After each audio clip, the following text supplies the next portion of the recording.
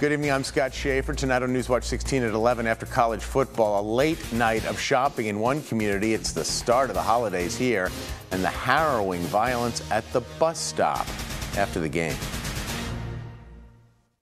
This is WNEP, the news station.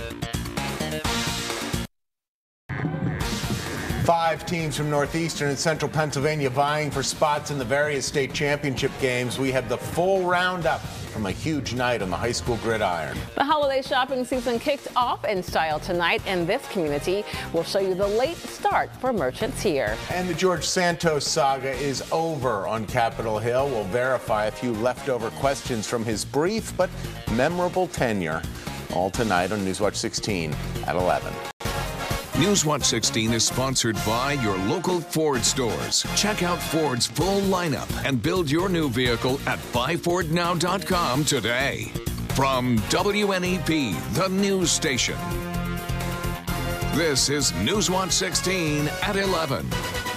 Good evening, I'm Lisa Washington. And I'm Scott Schaefer. We begin tonight in Union County, where businesses kept the lights on late, welcoming customers who are looking to get their holiday season started. The downtown tradition looks to bring in shoppers from all over the area. NewsWatch 16's Jack Culkin shows us why businesses and customers love shopping late in Lewisburg.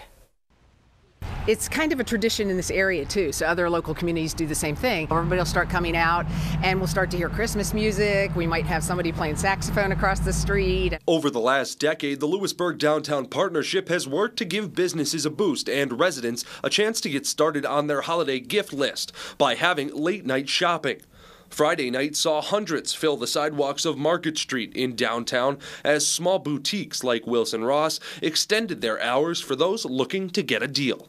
It's designer clothing, designer bags, lots of jewelry, a little bit of everything. For Ava Harmon, this will be her first time working the unique event, something she hopes generates more late-night business.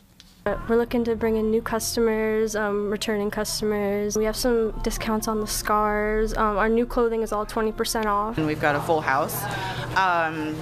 A lot of the community has come downtown, but a lot of out-of-towners have come as well. At Elizabeth's Bistro, restaurant manager Kate Rabuk says the late-night shopping brings an influx of hungry customers looking to take a break from walking.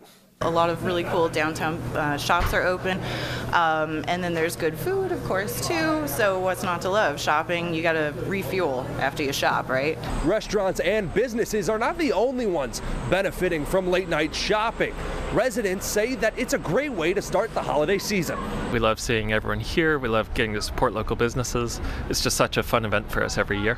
With his family in tow, Daniel Street says the event offers the perfect opportunity to find the perfect gift for someone like Mom.